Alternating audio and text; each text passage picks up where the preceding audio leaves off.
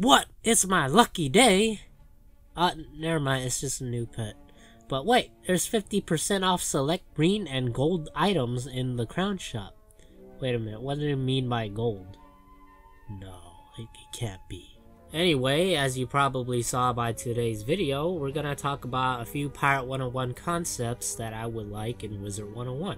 So the first thing we have here is stitching, and I know what you're gonna be saying. Hunter, don't we already have that in Wizard101? Yeah, we do, but we don't have this little line of text that says stitched with. Does this look like a banner to you? Well, if it does, I might have to knock some sense into you. Now, for the reason why I think this concept or this idea is so greatly utilized is because most people can just search it up on the Wizard101 or Pirate101 Central Wiki. However, for Wizard101, you don't necessarily have that option. If you stitch a robe that the other person sees, and they want to know what that is, they can't do that unless they see that line of text which says stitched with.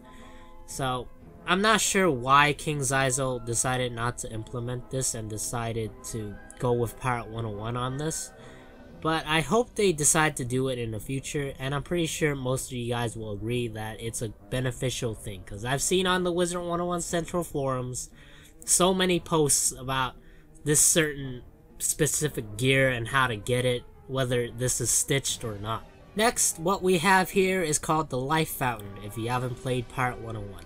The Life Fountain is basically when a pirate gets defeated, they'll go here automatically, and each separate world or each separate outpost has one of these. Wizard101 doesn't have this exact idea. When we get defeated, we go into that certain world or certain place where we need to get the health wisps and mana wisps since we got defeated, so we don't have that automatic option of healing. I mean, seriously, why do wizards have to run around trying to get health wisps and compete with one another? When pirates, when they just get defeated, they could just go to the Life Fountain and heal up. Like, they don't need to do anything.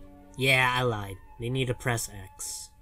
The last idea is better fast combat. If you've been living under a rock for these past few years, fast combat enables pirates to, well, basically go fast. Not Sonic fast, but fast enough to make the battles go quick. This can be helpful in such situations where you just want to get in and get out. Most importantly, we all want that special item, so why would I want to see animations that I've seen a couple hundred times? Like back when I was a kid, we used to play Pokemon games, and those animations, I just shut them off completely. And the text, I wanted to scroll faster.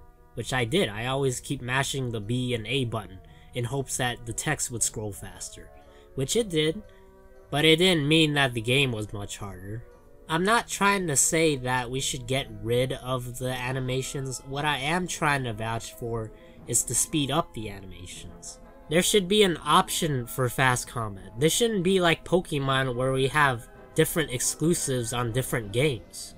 Anyway guys, which is your favorite idea or concept? Comment down below, or if you have an idea of your own, that would work as well. And if you're new to the channel, please make sure to subscribe, but I'll see you in the next one. Until then, take care and peace out.